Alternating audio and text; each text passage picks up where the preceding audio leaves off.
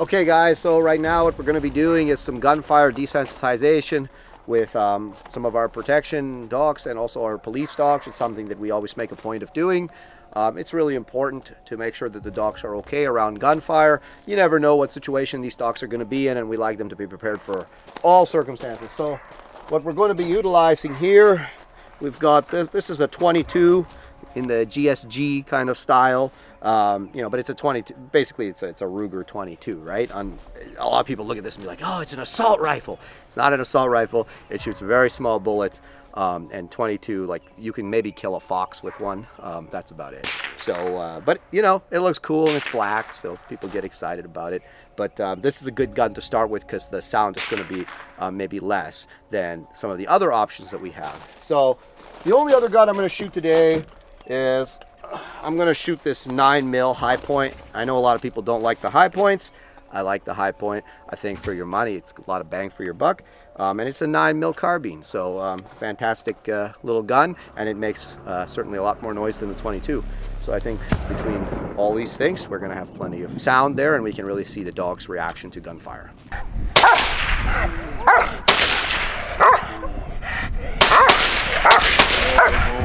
Okay, so he's a little excited.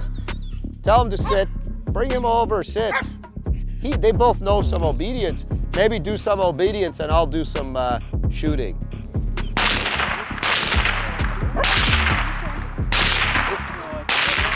Whoa! I shot the string off the gong. Good boy. Shake. Yeah. All right. Break. Good.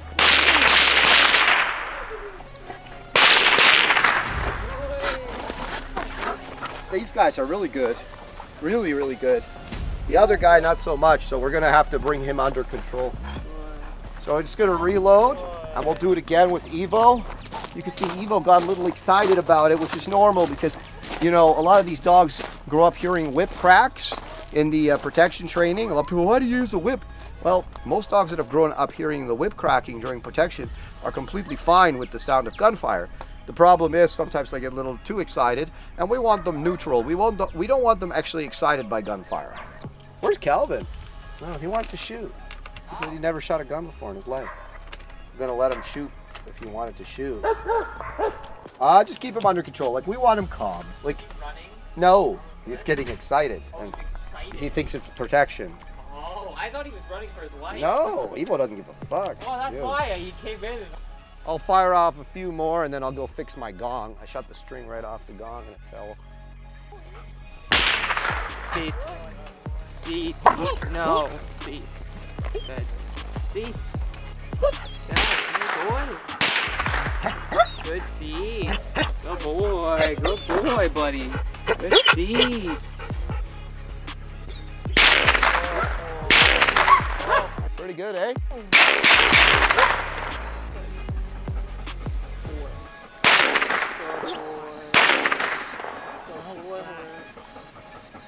Good.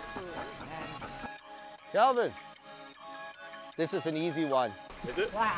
Yeah. New, right? No, I've had it. I've had this for years. Oh. And drop the S. Drop the safety. The Okay. safety, right? Yeah, good. You should be ready to go.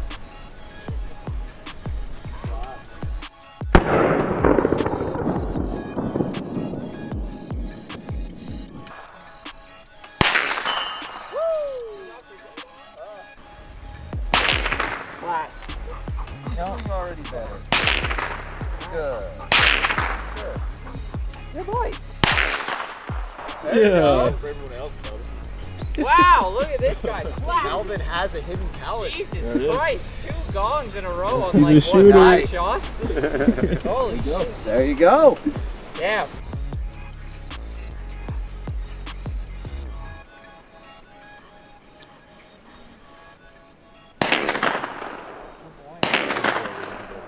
Good boy. Good boy, Evo.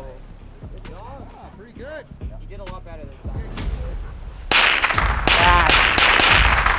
Flat.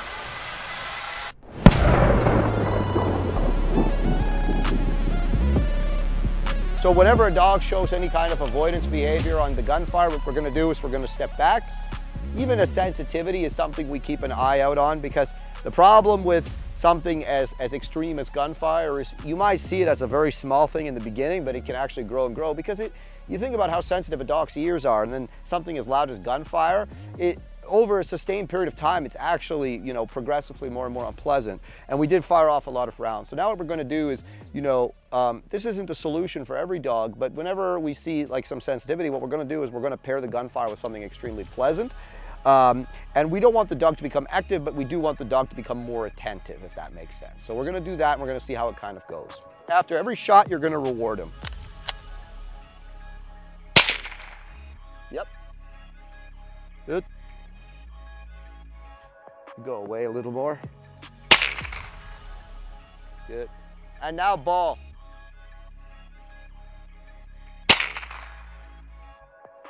Good. Play, Tug.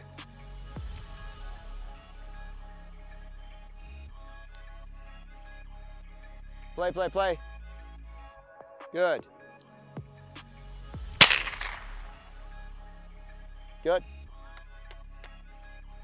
Good. Good.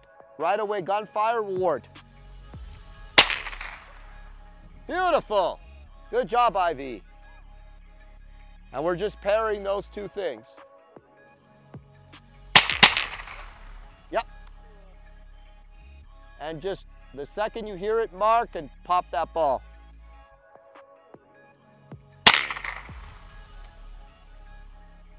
Good. All right, guys, I think we got it. The dogs are all pretty good, thankfully.